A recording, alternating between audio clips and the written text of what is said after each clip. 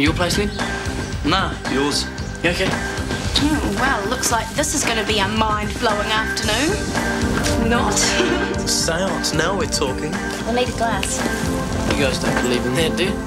It works, I've done it before. It's spelling something.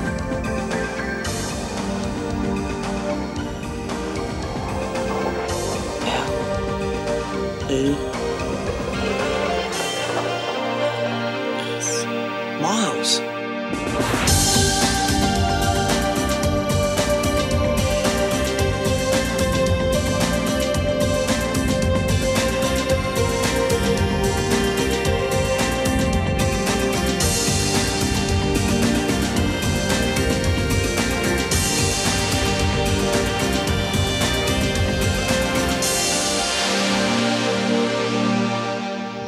No way. No, this isn't possible. Who is this Miles dude? Nick, if this is you, it's not, man.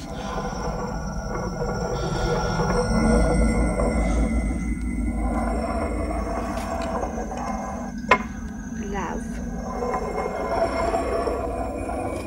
T. H. Y. This is so bizarre. F. A. T again. H. E. R. Fat her. What's that meant to mean? Father. Spoonhead. Oh. Love thy father. Who? Who's meant to love their father? Nah. No, this isn't right, okay? Miles can't speak to us, okay? The guy's dead. I mean, dead is dead. Just down there, thanks. I get better bloody treatment at home with my feet up than I would around here. Yeah, I'm sorry. It's just a temporary staffing crisis. Crisis? Huh. You push the button, no one bloody comes. They're leaving in droves, aren't they? How is he? Will he be all right? I think your husband's developing appendicitis, Mrs. Patterson. I've arranged for him to be transferred to Central. Oh, can I see him? Sure, come this way. Just head up the corridor. What's the story, Meredith, shoving him out the door like that? Come on, Michael. That guy's appendix is tighter than your wallet. Look, theatre's out of the question. Post-op ditto. We can't keep him here. Yeah, but we can't just keep tossing people out the door. Well, what do you want me to do? Charge him up to the time his appendix bursts, then tell him we can't do any more and recommend a good funeral director? There's no need to exaggerate. This is precisely the time to exaggerate. We've got a ludicrous situation here which could have easily been avoided if you hadn't played silly buggers with the nurses. Me? I have done everything I can to sort this out. I try to get temps in. What happens? Manu goes blabbing to the press and they won't touch this place with a barge pole. So, what are you going to do? I've managed to get some volunteers. They're coming tomorrow. Volunteers. That's all we need. Volunteers. They're all trained nurses. Yeah. They are. There wasn't Miles, eh? Okay, you explain it then. Well, I can't. It's probably you anyway. Me? You're shifting the glass and spelling out all those words. Oh, you're right. Was I shifting it? Dunno. Didn't feel like it to me. Yeah, you guys better get home. I better clean this up before Mum gets home. It happened, man. It was real. Nick. Hey, Stewie. Love thy father. Nick! Hey, Stuart.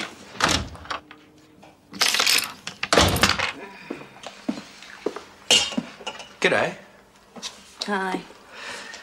A little bird tells me you didn't get home last night. I crashed out in one of the exam rooms for a couple of hours. A couple of hours? Right. Tonight, you sleep in your own bed, or else. No, I really should stay here. Or else. Okay. And as an added bonus, I happen to know this very good chef who's more than willing to cook you dinner. And maybe throw in one or two little extras as an added bonus.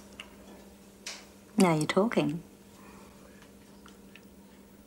Charge nurse Carrie Burton to reception. I'll see you later. Can't wait. Okay, coffee. Cheese. We got some. Where? On the fridge door. Hey, yuck, it's all mouldy. You just cut off the edges, it'll be perfectly all right. Don't listen to him, Sam. Get cheese. Well, OK, ladies and gentlemen, fork over to Kitty Money. Not so fast, there, Sam. We've got to make sure everything here is within our target goals. What target goals? These we certainly do not need. Oh, I love chocolate biscuits. Sam, I thought we agreed to make sacrifices for the good of the cause. Oh, man, who appointed you shopping dictator? I did. Look, do we really need toilet paper? Huh? I mean, newspaper works just as well.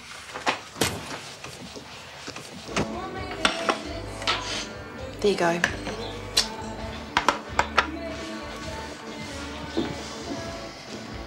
I don't want to go to your place. End of argument. We're not arguing. Aren't we? Look, all I said was I wasn't particularly keen on spending the night at your place, that's all. I'm sorry, but I want to spend some time with my son. Well, I'm too tired to deal with Andrew at the moment. Well, if it's such a problem, perhaps we should go our separate ways this evening. Yeah, maybe you're right. And then what happened? Nothing. After the glass broke, that was it. Oh, not good. What? I reckon when Miles died, he had a lot of things that he really wanted to say to you. You know, like unfinished business. The only thing he told me was that I was going to fail my exams. Thanks for the news flash, Miles. No. Honestly, there was going to be more, but the glass got smashed and you guys got, interrupted. My sisters and I, we had this séance once. We had to talk to our Aunt Sophia. We had to settle an argument about who was supposed to get her pearl earrings or something. And you made contact? Well, no, actually, we ended up communicating with some sort of plumber from Abyssinia or somewhere.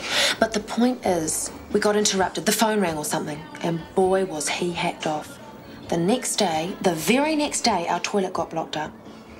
Believe it or not. I'm serious, guys. You never, ever, ever call off a séance without getting the permission of the spirit who you've called forth. Or else? Yeah, is our dunny going to explode or something? Who can say?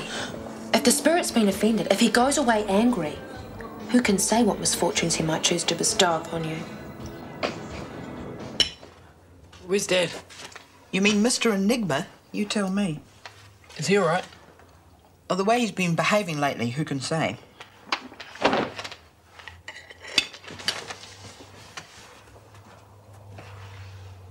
What's Miles' coat doing here? Nick must have left it here ages ago. Oh, the tag's broken. It needs a stitch or two. Put on the couch. Mum, do you believe in life after death? Well, that's rather an odd question to be asked over dinner. Well, do you? Well, I wouldn't put it quite so dramatically, but yes, I do. I believe we live out our allotted span, then pass on, hopefully to a better place. It's God's will. Do you think God's will includes the spirits being able to communicate with the living? Why are you asking me this? I just want to know if you believe that the dead can contact this living and... Stuart, you're not involved in that occult mumbo-jumbo, are you? Just answer the question, please. Well, of course they can't. I mean, heaven is heaven, earth is earth, and don't you even begin to think otherwise. Yeah, I just wonder sometimes, that's all. Yeah, well, you should know better. Yeah, just a stray thought, no big deal.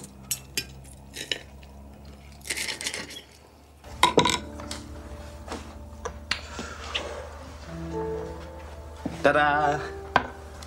You know, you'll make someone a fine wife one of these days. I don't know, all this sex-rolled stereotyping. You find a man who can cook, sit at a table and looks good in a penny, and you immediately assume he'd make a good Sheila. Shame on you, Carrie Burton. My humble apologies. As it happens, cooking is one of my most favourite things, alongside looking after beautiful women. Oh, sorry. Don't worry about it. You've just burnt a hole in my retina the size of a 5-cent piece, but that's okay. Oh, I'll be out of your way in a second. Thought you and Hone were eating out. Well, we're not. Oh. That smells nice. Did you do all this? The flowers and the candle?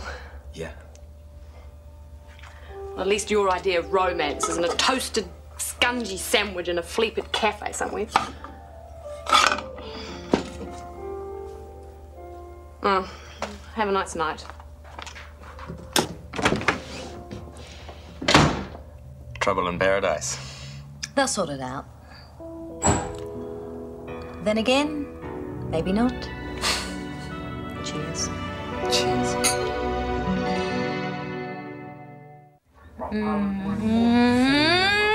Go.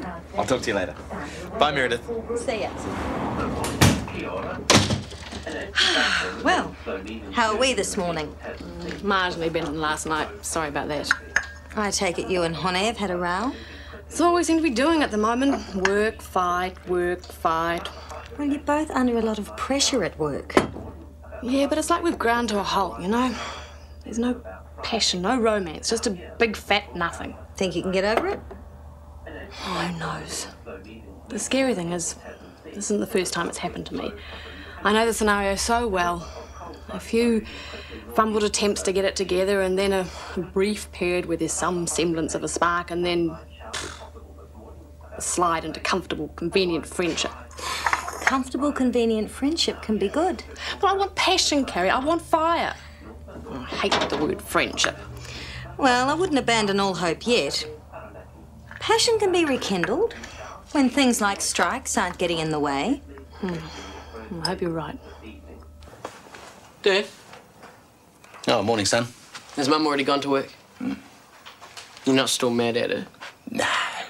What then? Oh, just thinking. Anything in particular? Not really. Everything and nothing. About how one day you wake up and life's just, well, passed you by. Yeah, it's never that bad, Dad. Oh, I'm not saying it's bad. Just the way it is. You're young, right? And there's this whole world of possibilities stretching out in front of you. And time passes and one by one those opportunities fall by the wayside. Every single one of them. Yeah, but you can't just stop. I mean, there's always a reason to keep on going. Well, of course, don't get me wrong. I'm saying if there's something you want to do when you're young, then do it. Don't think about it. Don't talk yourself out of it. Just grab it and run with it. Otherwise, one day you'll look back and think, why the hell didn't I do it? Promise me you won't make that mistake? Yeah, sure, I'll try. Good. Right, if you two take the wards and the patients left in the private rooms, I'll deal with the front desk and help you out as and when I can, okay? Fine by me. Me too. Here's the rest of the stuff. Doctors Fleming and Roboter, charge nurse Carrie Burton. We have Nurse Compton and Nurse... Reynolds. Welcome to the wacky world of Shortland Street. Don't ask. Now, I take it you're both qualified nurses? Oh, yes. I suppose so. So you do have a current practicing certificate? Well, no, but I thought it'd be a great opportunity to dust off the old skills and see if they still work. Oh, good. Well, why don't you both wait for me in the staff room? I'd like to have a quick word to Dr. Mckenna. Righto. Now, before you start, they were the best I could get. In fact, they were all I could get. Fine. I just wonder how useful they'll be in a crisis. I mean, do they realise that nursing has changed somewhat since Michael Savage was Prime Minister?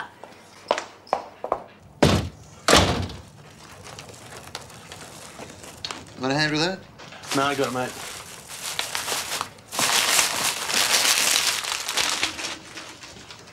Stop right where you are. Come here. What is wrong with this picture? Gee, I don't know. Why don't you tell me? Chocolate biscuits, Sam. So? Fresh orange juice? Ham? Look, I thought we agreed to forego the luxuries of life while we were on strike. You agreed. Ellie and I didn't. Well, the fact still remains, my friend, that you have blown our kitty money on stuff we don't need. Incorrect, Mr. Mills. I paid for all this stuff. Yeah? Yep. Oh, Sam. Your solidarity with your striking brothers and sisters. Your generosity. Well, it overwhelms me. Incorrect again, Mr. Mills. Game over. Tell Jenna thanks for the drinks. 5 minutes, guys, and we'll get back into it. Man, if they start singing any 60s protest songs, I'm out of here. Stewie. Hey, Stuart. you got a minute? Huh? Got a million of them? Well, I was wondering if I could have a talk to you about yesterday. Sure. Yeah. I'll see you back at the coffee shop. See ya. Still freaked out about it? Yeah, I suppose so. I've just been thinking. Well, you're not going to get all deep and meaningful, are you? No, it's just... Well, I think it's weird, you know, whether it was actually his spirit or not. Just how Miles pops up again just when I thought it was all over. Unfinished business. What? Well, that's what Serena reckons. There was unfinished business, and that's why Miles tried to contact us. Yeah, that figures. Nah. I don't think the unfinished business was anything to do with Miles. Oh, man, you are getting all deep and meaningful. No, I think it was to do with me, my dad, and, well, me and you. Us? Well, you know, I mean, when Miles died, it sort of just stuffed up things between you and me and our friendship. I suppose so. I mean, we still talk, you know, but it's just not the same. And I'd like to get back to how it was. Yeah? Suppose you got a point. I mean, you can be a dork at times, but you're all right. Thanks, Nick. Yeah, I suppose we can still be mates. That's good. So you gonna help me hide my school C results from the old lady? Yeah, why not?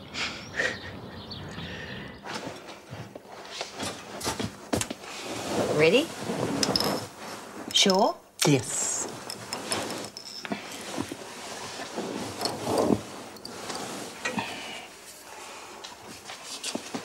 Good. You all right there, Mrs. Leach? Fine, thanks. See, I'm not quite out to pasture yet. I'll leave you to finish up.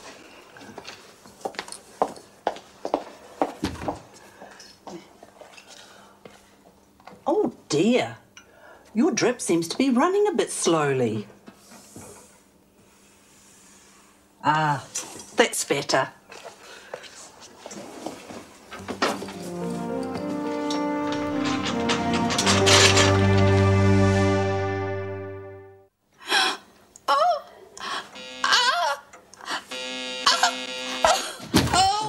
What is it? Oh, it's her. I've been ringing for 5 minutes. Mrs. Leach, can you hear me? Yes. Can you tell me what's the matter? Dizzy. Ears ringing. I'm sore. How long have you felt like this? Since the nurse left. Since which nurse left? The one that adjusted the... Oh. What?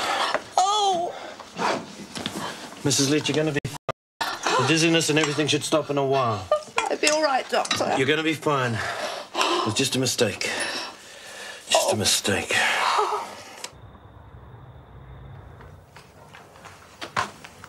Excuse me?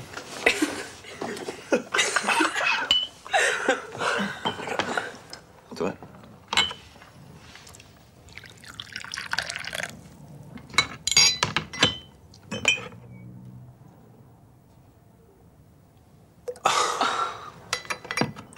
Alison? Pass, thanks. I'll have it. I feel like some juice. Did you get any at the supermarket? I sure did. Help yourself. It's in the bag. By hokey, the bag. Haley, can you bring it out while you're there? Oh, man! Did you put tea in this? Of course I did. How many? 2, as always. There's something wrong with it. Sam, how can there be something wrong with a tea bag? It's hardly the most complicated piece of machinery on the planet, is it? There is. You can hardly taste the tea at all. Well, they were fine this morning. Oh, you used the same tea bags. Yeah, have you got a problem with that? Scrooge McMills. Alison, let me remind you that you are also on strike here. Well, I'm glad, you know, at least some of us can still enjoy the little luxuries of life. Alison? Don't mind if I do.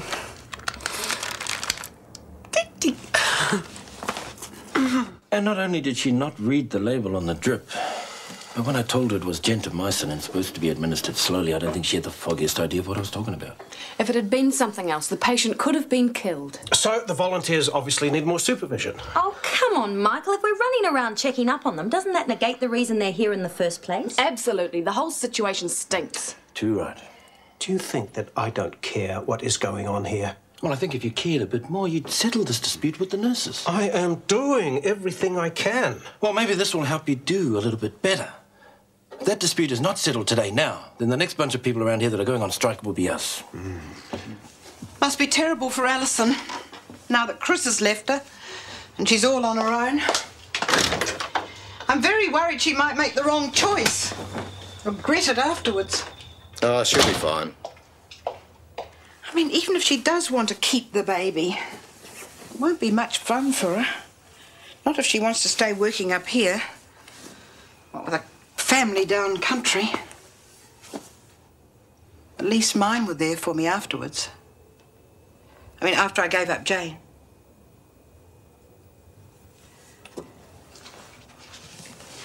I do love you, you know, Tom Nielsen. Yeah, I know. I'm truly sorry for everything that's happened. You know, for not telling you about Jane. You had your reasons. I didn't want to hurt you. And I was scared you might want to walk out on me. I don't know what I'd do without you, Tom. If they go on strike, I'll sue the bloody lot of them. That is no way to deal with it. Well, what do you want to do? Give in to them? It's called negotiation, It's called weakness. If you hadn't been so bloody namby-pamby about everything, we wouldn't be in this. Me! The reason everybody in this place is either on strike or about to go on strike is because you wouldn't let me talk to the buggers. Bollocks! The clinic is barely functioning as it is. The doctors go on strike. We might as well nail the bloody doors shut. Oh, nonsense. Fire the bloody lot of them, doctors and nurses. What do we replace them with? A collection of garden gnomes? A bloody sight cheaper. We'll fly in more staff from Sri Lanka, South Africa, any bloody where. That is the most ridiculous thing I have ever heard. Well, you better get used to the idea pretty quick, hadn't you? We either negotiate our way out of this or I close the clinic down as of tonight. You wouldn't do that, Michael. Try me. You do that and your contract's terminated. Like I said, try me. Is Barbara at the last? Right, well, you'd better get going then. Michael. We don't want to keep the ambulance any longer than necessary, do we? Goodbye.